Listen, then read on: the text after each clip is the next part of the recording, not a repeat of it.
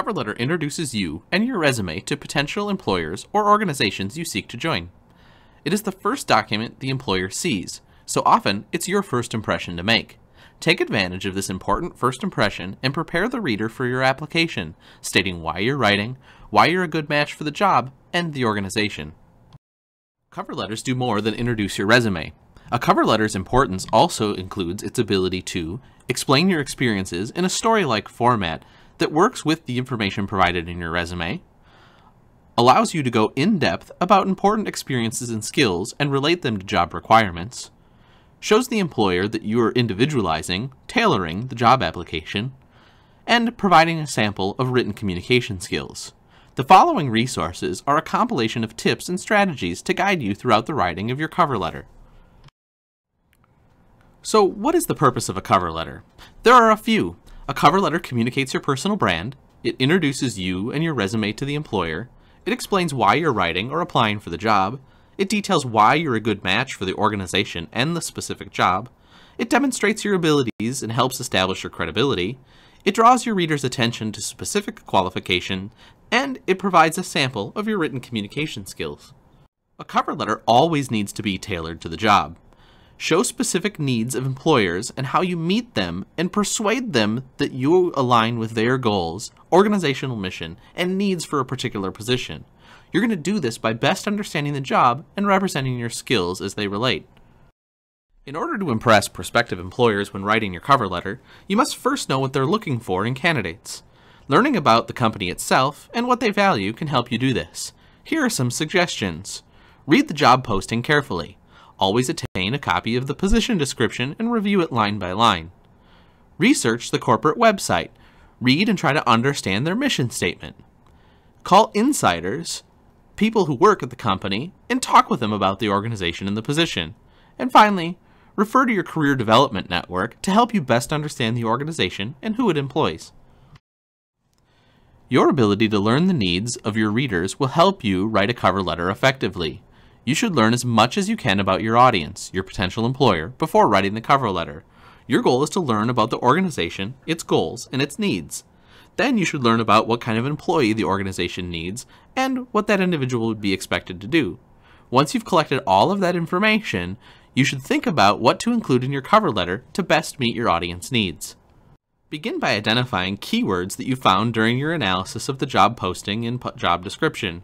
Words that signal that the employer considers important or essential for a hiring decision. Words that give an insight into the skills, accomplishments, personality traits, and levels of education and experience the employer desires. Consider this example. A company posts the following job description. Can you identify the keywords? Looking for a highly motivated, customer-oriented individual to work full-time at our customer service desk. Reading this advertisement for keywords will help you see that the employer is looking for a person who's highly motivated with customer service skills. The introduction of your cover letter should include a salutation, such as, "Dear Mrs. Roberts." If you're uncertain who your contact's gender, avoid using Mr. or Mrs. by simply using the person's full name. The body of your introduction can be organized in many ways. However, it's important to include who and why you are writing. It can also state how you learned about the position and why you're interested in it.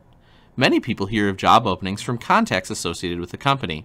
If you want to include a person's name in a cover letter, make certain the reader has a positive relationship with the person. In some instances, you may previously have met the reader of your cover letter. In these situations, it's acceptable to use your introduction to remind the reader whom you are and briefly discuss the topic of your previous conversations. Most important is to briefly overview why your values and goals align with the organization's.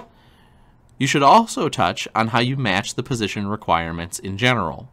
By reviewing how you align with the organization and how your skills match what they're looking for, you can forecast the contents of your cover letter before you move into your argument. Your argument is an important part of your cover letter because it allows you to persuade your reader why you are a good fit for the company and the organization. Carefully choose what you want to include in this argument.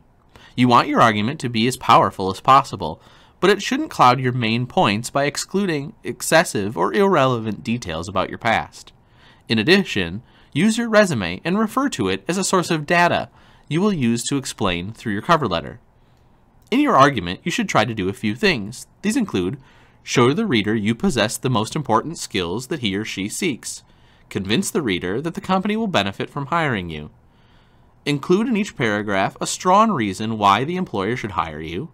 Maintain an upbeat and personable tone, and avoid explaining your entire resume, but use it instead as a source of data for the information you're presenting in your argument. Finally, the closing relates to your main points and reveals what you plan to do after your readers have received your resume and cover letter. I recommend you do the following in your closing.